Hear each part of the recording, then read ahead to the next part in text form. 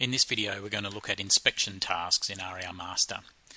By using these tasks available to you, you can keep track of all inspections for all properties.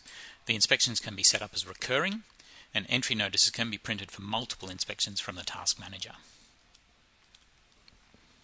In order to set up an inspection task, you go into the tenants list, select the tenant that you need to do the inspection for, and under their tasks and notes tab here on the right hand side, under add new, we select to do an inspection task.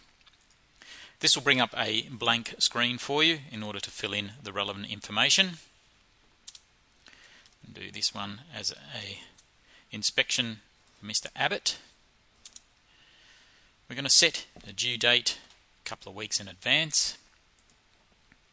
On selecting the due date of the inspection, it'll ask if you want to update the start and end dates.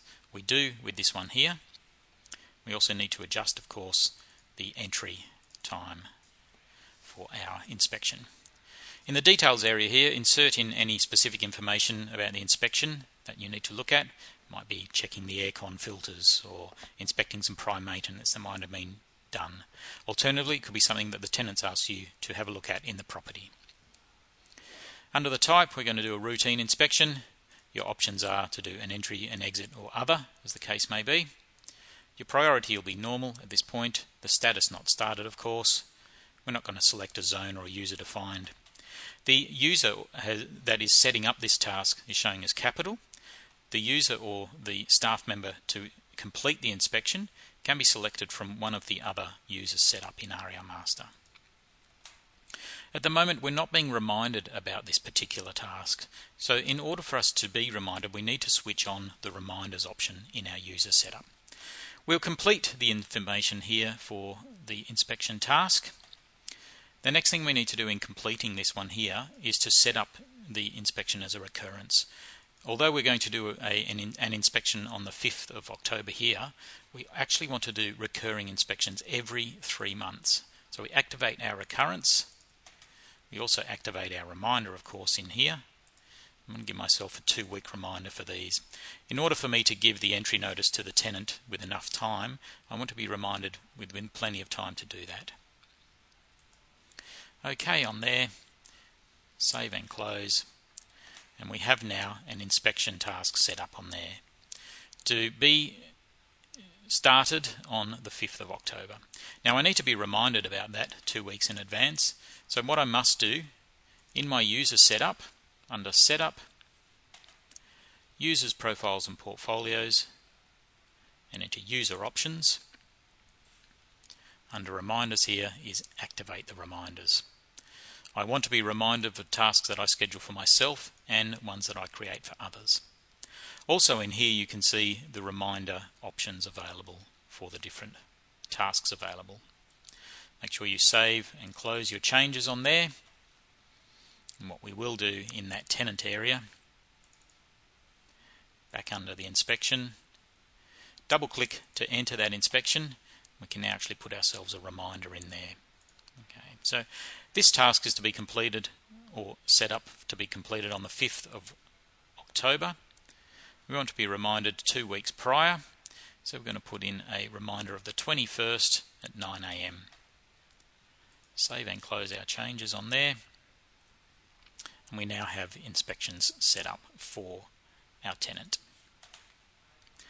To manage your inspections, because you'll have set up inspections against a lot of tenants in the system there, under the Task Manager at the top right here, we can have a look at our information for inspection specifically. We're going to change our View option at the top here to All Tasks. We're going to change our task type filter here to Inspections. We can see here all our incomplete inspections that are showing here for the date range. 2nd, the 4th and the 5th are the dates that have been set up for these particular inspections. If I want to print entry notices for the 3 inspections that I have set up, I can click on and highlight multiple inspections here. By right-clicking on there, I can merge to entry notices for the inspections. Select the option on there, put the tick in the box here to inspect the premises other than for a short tenancy movable dwelling. Nominate the lessor or agent, the person entering of course, and the address information on there. Select my method of issue for delivery. Our options are by post or in person. Alternatively, you can enter in a different method option there if you wish to do so. I'll just type in fax there. Select entry notice for these ones here. And what you'll find is that the entry notice for the 3 different inspections have been created here. Julia Gillard has her inspection being carried out on Tuesday the 2nd of October. We're issuing this notice to her on the 19th of September. Our next one here is our entry notice to Wayne Swan, again issued today for an inspection on Thursday the 4th of October. And our last one here to Tony Abbott, which is the one that we entered in, issued again today with an inspection to be completed on Friday the 5th of October there. So these entry notices can then be printed out and faxed through to the relevant tenants. So what we've done in there is we've created an inspection task against our individual tenant. We've then been able to access and print the entry notices all at once to those tenants there. Entry notices, of course, can be printed individually if necessary. So that's the setting up of an inspection task in REI Master, and also setting up of a recurring one. What will happen when you complete an inspection? The inspection here, on the day of the inspection being completed, you'll come in. If you change your status here then to complete, you will find that when you save and close, that it will give you an indication that the task has been set up as recurring. And in order to complete this task and set up the recurring one, we say yes. What you'll find there now is that this is the inspection that was created for the 5th of October.